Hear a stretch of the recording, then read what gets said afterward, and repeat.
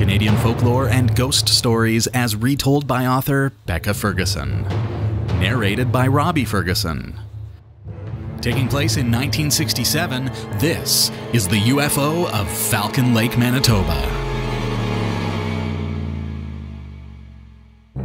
On the May-long weekend of 1967, an amateur geologist named Stefan Michalak journeyed into the wilderness of Falcon Lake, Manitoba in search of quartz and silver in an outcropping he'd scoped out the year before.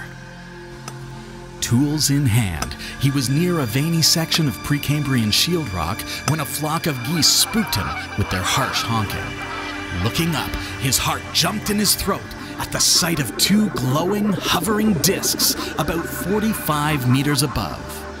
One landed on a flat section of granite, and the other flew away. After calmly observing it from a distance for a while, believing it to be a secret military craft, Stefan decided to approach. The scent of rotten eggs filled the warm air around him, and a whirring, hissing noise grew louder. In the side of the seamless metal saucer was an opening. He thought he heard muffled voices, but when he called out to offer his assistance, they fell silent. Stefan crept closer and tried to peer inside, but the lights were so blinding he had to pull down the welding goggles resting on his head. Without warning, 3 panels slid shut across the opening. He reached out to touch the metallic casing, and the tips of his gloves disintegrated, nearly burning his fingertips as well.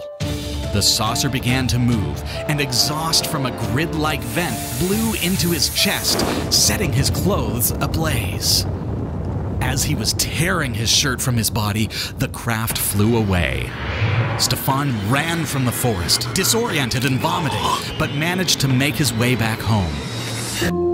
His burns were treated in hospital and later formed a distinct grid pattern on his torso. For many weeks afterward, he was sick with an unknown illness, and little pieces of metal collected from the cracks in the rocks where the incident took place were tested by the authorities and found to be radioactive. To this very day, the circular landing site remains bereft of moss, even though it grows abundantly in the outcropping all around.